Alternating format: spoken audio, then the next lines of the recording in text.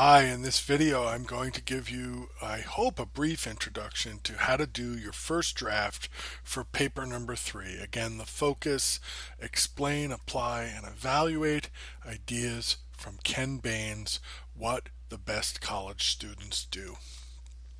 Let's take a look at an overview of what we want to do in this first draft. We're shooting for about 750 words.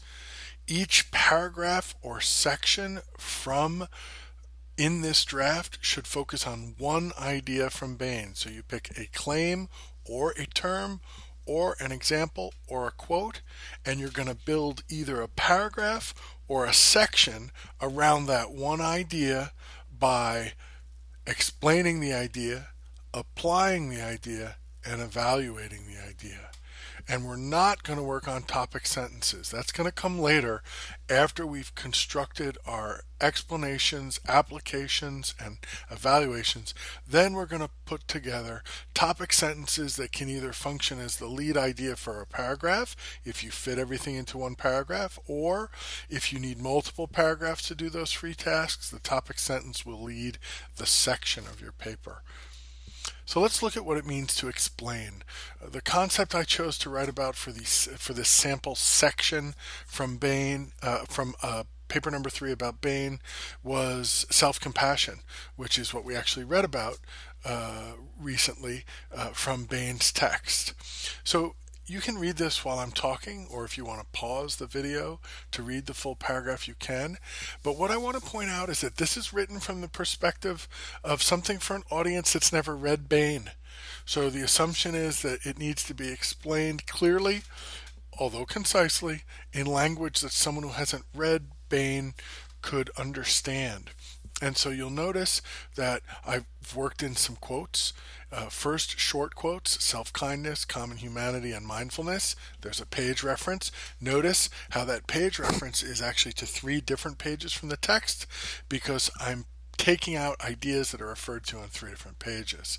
I return to Bain again for another quote about the same idea, though. I'm still on this one idea of self-compassion, but in my explanation I work in another quote from Bain at the end of the paragraph using that old standby according to Bain. So this paragraph works us through what does Bain mean when he uses this term.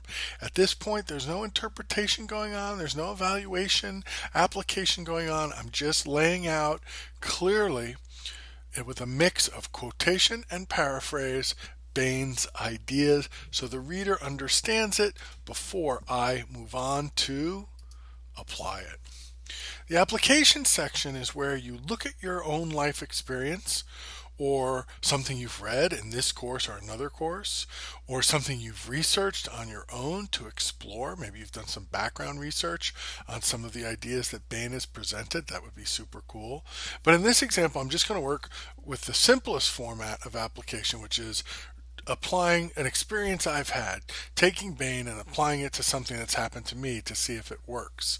And in this case, I talked about an experience I had as a faculty member dealing with being on the academic senate.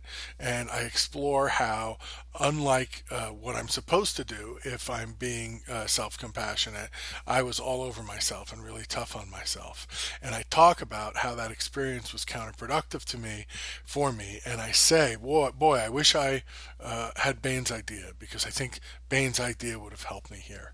And again, you can pause here and read through the paragraph, but you'll notice all of a sudden there's a lot of I's.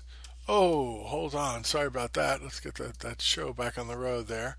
Sorry about that. You'll notice that there are a lot of I's on this application page. I. Maybe too many eyes, huh? That's about 10 eyes. Maybe I need to redo that, huh? But for sure, the emphasis now is on personal experience. And so if you look back at the previous slide, and I'll see if I can do that without messing this up.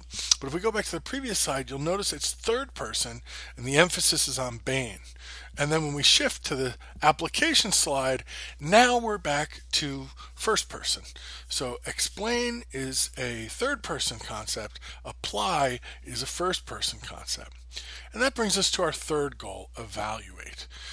And what we want to do in the evaluation section is come to an conclusion about whether we think that Bain's concept is useful or helpful or productive, or maybe we think it's problematic or confusing or destabilizing or unhelpful or negative in some way. Or maybe we think it's some mixture of both. And I think that's very often the scenario where we like something about what Bain's saying, but we have reservations about it, or maybe we want to qualify it or add nuance to it or question it in different ways. And so here you can see my evaluation for this section is relatively short. Yours could be much longer depending on how complex it gets.